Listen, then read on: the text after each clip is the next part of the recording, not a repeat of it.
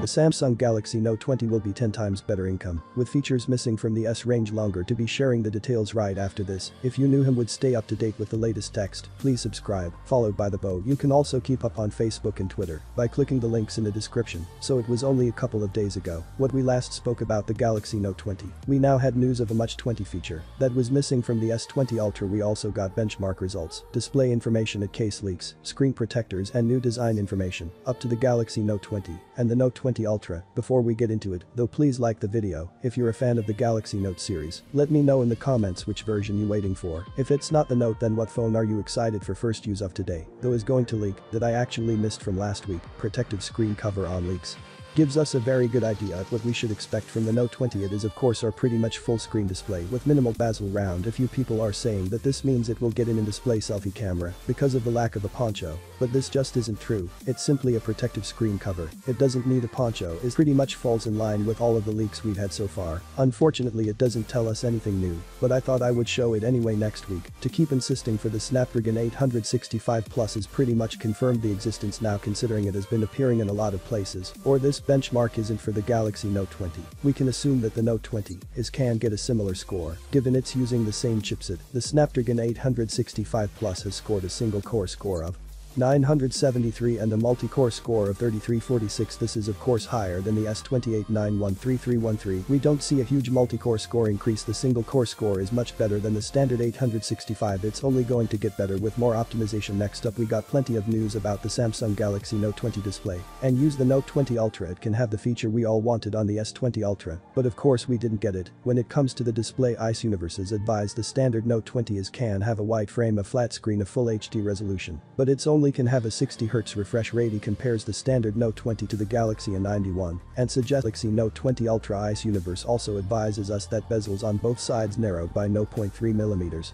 The forehead and chin have been narrowed by north point for the selfie camera. Poncho is been reduced by a whole millimeter. We also get a curved screen on the Note 20 Ultra, and it is an LTP of display with the quality C+ resolution. It's pretty much a full screen display. He also advises coming with new camera functions as well as S-Tint features, so it's no doubt can be an incredible phone. Number the best news is given us. So if you remember back to the S20 Ultra release was a lot of disappointment when users discovered they have to make a choice. They can have a 120Hz display and full HD or quality C+ display at 60Hz, but they couldn't have both the same time. While the Note 20 Ultra has changed all of that. If the user wants, they can enjoy a quality C+ resolution as a smooth 120Hz refresh rate. Given how much that was complained about the time, I think it can appease many. The only thing that we need to consider is that it may use more battery. ICE Universe has also stated that the Note 20 Ultra will surely succeed, and I have to agree. They've improved the display and hopefully fix the autofocus and be that little bit harder due to issues globally that may be reducing consumer spending. But let me know in the comments if you think this can be a successful release. Well, not of course. We've already had to the Samsung Galaxy Note 20 and the Note 20 Ultra. They've also been used to create more stunning 3D renders, as we can go through all of them for my regular viewers. That you guys have already seen this bit, so just get to the next video if you are new here, and don't forget to subscribe to get right into it. The Samsung Galaxy Note 20 is coming with a 6.7-inch AMOLED display with a poncho selfie camera top center. Well, many were hoping for the display selfie camera. It's not going to happen, and it's most likely going to be for the S range. The dimensions come in at 161.8 x 75.3 x 8.5mm, which makes the Note 21mm thicker than its predecessor, significantly larger overall. One thing that you may have already noticed is a flat display on the Note 20. I'm assuming this can please a lot of you. Were my most complained about features in the comment is of course the curved display. You can see on the Note 20 record the volume and the home button on the right hand side, leaving the left side completely clear. We take a look underneath. Record USB Type-C port, microphone, a speaker grab. Same trays now located at the top of the Galaxy Note 20. On the rear, record rectangular camera module, similar to the S range, is 38.1mm long by 21.9 wide. Samsung reportedly still working on these cameras, so we don't have any confirmation on what they can be. It's expected it would contain either the HM1 or the GN1 from Samsung. We can of course see that we've got 3 lenses on the left, with the periscope lens on the right. Underneath the LED flash, you can see the back panel is curved on both edges, with slight curves. in all corners and overall looks like a comfortable device to hold. And still a very premium smartphone. Next up we got my favorite, which is the Samsung Galaxy Note 20 Plus. These renders were provided by Pictalon on leaks. We have most of the details of this, still some unconfirmed information. The Samsung Galaxy Note 20 Plus is coming with the largest 6.9-inch curved AMOLED display recorder, poncho camera top center. We have plenty of display from Ross Young. We have since deleted the tweet since we can only assume is an issue. Always been asked to remove them. We're expecting an LTP of display, but again, the poncho selfie camera as in display camera is just ready. Yet the 165x77.2x7.6mm with the trimmed down bezels. It is pretty much full screen with the volume and power buttons on the right hand side, with the left completely smooth. The bottom now is the same as the Note 20 with the S Pen at the far left, followed by speaker USB port and microphone on the rear. We got another rectangular camera housing. We can see it is a little bit different from the smaller Note 20, have to say. I much prefer this one, looks a little bulky with bigger lenses. Actually really like these camera rings, and I think it adds to the premium look. The device we go to cameras on the left, which reportedly could be the Samsung HM1 and the GN1 with the periscope lens underneath over on the right hand side. See a true depth camera underneath the LED flash again. The edges are on the back, and overall, it looks like it can be a great device. We still haven't had any details on the pricing, and probably won't until close to the launch towards the end of the year, which can be interesting to see why they price it. The Note line is always the most premium of the range, well apart from the newly added, followed the S range, with price relatively high. That sold less than expected it, so this could affect the pricing on the Note. One thing we do know though, the camera and general hardware, and of course, we don't have much longer until it's going to be released. Now can run through all of the specs of the Samsung Galaxy Note 20 and the Note 20 Plus, and we'll get right into it. Of course, the Samsung Galaxy Note 20 can be an incredible smartphone, actually one of my favorite releases this year. Will likely see improved design, display at cameras, and more. For anyone who's missed my previous videos, we'll quickly run through what we can expect. For my regular viewers, you would have already seen this, so just switch off now. Before anyone knew him, going to run through everything we know so far about the Samsung Galaxy Note 24. The Note was always much bigger than the S range in the past. Things have been changing lately. To be interesting to see what screen sizes we get with the Galaxy Note 20. Last year we had the Note in two sizes, which was 6.3-inch and 6.8-inch displays. We then have a light model come later with a 6.7-inch display. Given that the S range has massively increased in size with a 6.9-inch display now coming under the estimate that we could see a Galaxy Note 20 with at least a 7-inch display. Of course, more often sizes are generally getting larger, so publicizes are going to rise to given the success of last year's Notes, and also can predict we'll be getting a Galaxy Note 21 information. When it comes to displays, run to predict a 6.5-inch display on the Galaxy Note 27-inch display on the Galaxy Note 20 Plus, expecting both models to be 1440x3200 resolution, and that will be a 120Hz dynamic AMOLED display winnowed out in the C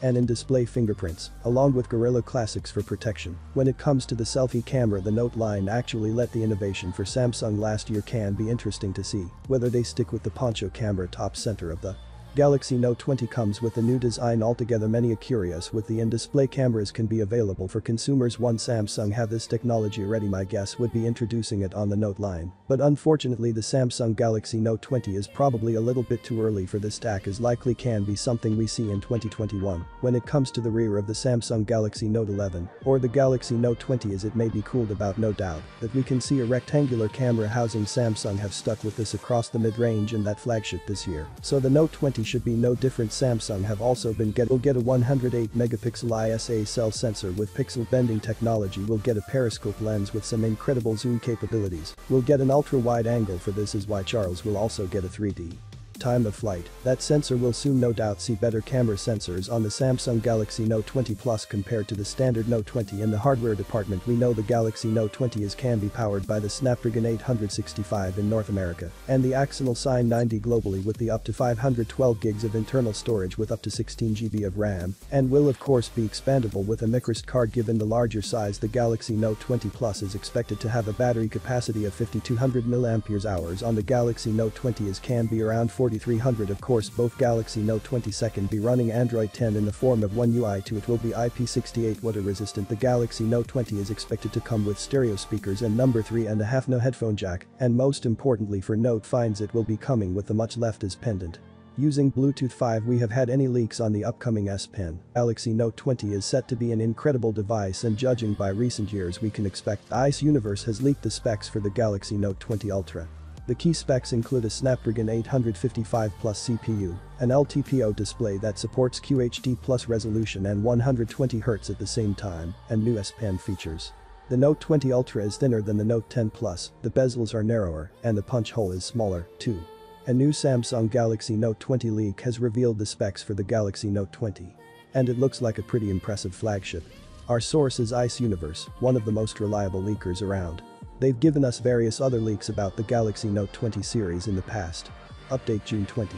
The images and videos that originally circulated with the specs leak apparently show the Galaxy Note 10 Plus and not the new Galaxy Note 20 Ultra, according to a follow-up tweet from Ice Universe. Samsung Galaxy Note 20.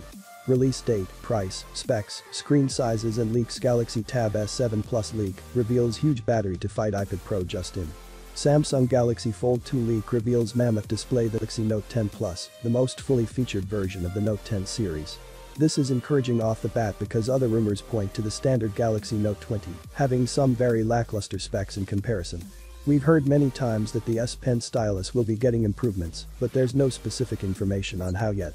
Last year saw the introduction of Air Gestures, which made the stylus a remote control for the camera and let users perform actions by waving it around, so we'd imagine Samsung's going to build on these in some way. As for the camera upgrades mentioned, we have heard that the rear cameras of the Note 20 Ultra will be enhanced by a laser depth sensor. This will hopefully help the 108MP camera that's also rumored to appear on the Note 20 Ultra, since its first appearance for Samsung on the Galaxy S20 Ultra was marred by autofocusing problems that made taking pictures difficult for many users. This improvement is likely achieved by the rumored use of an LTPO display, a new display technology that allows much greater power efficiency by dynamically changing the refresh rate from anywhere between 1 Hz and the maximum 120 Hz. Displays are notorious for their power consumption. It could be a shrewd decision by Samsung to make use of this technology. Ice Universe's second tweet discusses how the size of the Note 20 Ultra compares to the Note 10 Plus. It is all good news by the looks, with shrunken bezels on all sides, a smaller punch hole for the selfie camera and decreased body depth. Galaxy Note 22 launch at the start of August 2020, released towards the end of the month. When it comes to pricing, it will of course be an expensive device. Prices are expected to start at about $1,100 $1,200, for the standard Note 20 around $1,400 $1,500, for the Galaxy Note 20 Plus will Galaxy Note 20 Ultra, as it may also be cooled. Given the success of this as light models, it's also likely that we'll get a Samsung Galaxy Note 20 Lite released further down the line, as a great time to be a Samsung fan, with so many phones being released for the company. We get a huge selection and a range of the Premium S and the Note line on top of the Galaxy Fold and the Galaxy that flip phone. Have to say it is the flip phone is the only one that doesn't really excite me with this, is because I see it as a little bit unnecessary. It's sort of trying to solve a problem that isn't really there in the first place and being overcomplicated for very little reason. Of course, that's just my opinion though, and I'm sure it will be a successful phone being priced much lower than the Fold. Of course, all the information estimates we have today, but as soon as any solid information comes to light, I'll be sharing with you nations, along with the stunning renders that concept artists have already brought together as always, though I'd like to know your guys' thoughts and the comments. There's waiting for the Samsung Galaxy Note 20 what you think about this new display information, but please subscribe, like the video, comment. Thanks for watching. See you on my next video.